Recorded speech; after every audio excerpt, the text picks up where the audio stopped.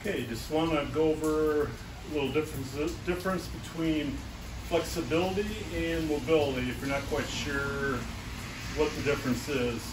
We think of traditional flexibility, I might get into a stretch like this, turn at the point I feel a decent stretch, hold usually a minimum of 30 seconds on up to 60 seconds, somewhere between 30 to 60 seconds.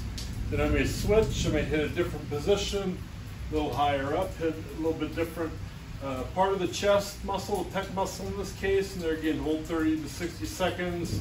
And I'm going to do the same thing for all my various muscles, at least the ones I want to hit at that time.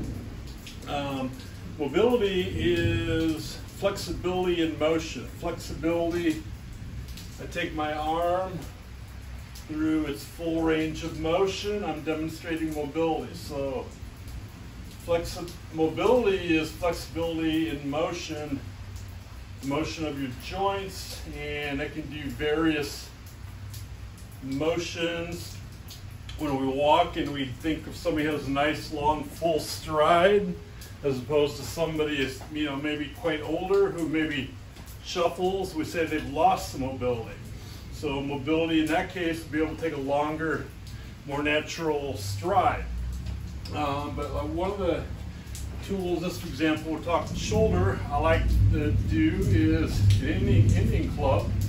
And so I'll cross center line here.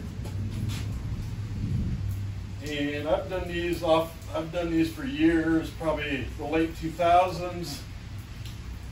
And this is a simple 1 pound club. This is a 2 pound wooden club that, if I'm not mistaken, was actually made in India.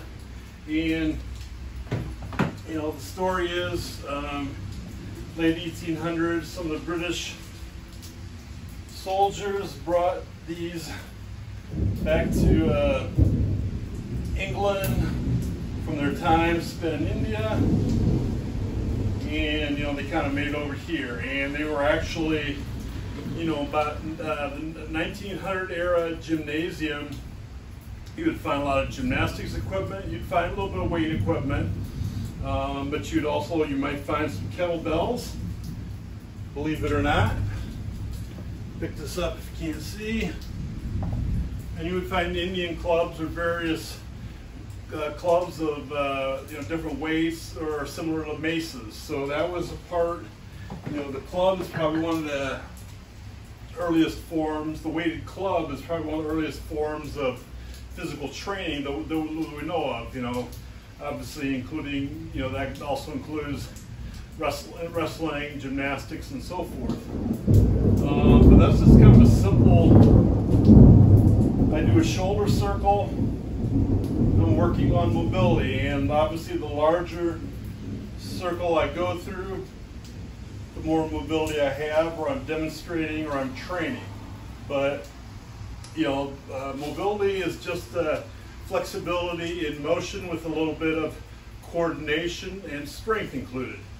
And some tools I also like to use with that is stick mobility. And basically, I think they're fiberglass, but they're very strong material with a little bit of flex. So, for example, range of motion, we're talking about shoulder.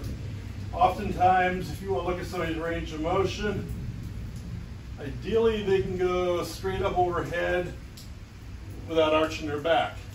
And if if you have to arch your back, then that's not all your shoulder motion. But say a lot of people past a certain age, maybe this is all the further they have. One way to train that would be like with the sticks here. I would bend over to this point I feel a good stretch. And I may hold that stretch for say 10 seconds. And after that, I'm going to do an isometric. I'm going to push the sticks into the ground with about 20-25% effort, perceived effort. There again, hold 5 to 10 seconds.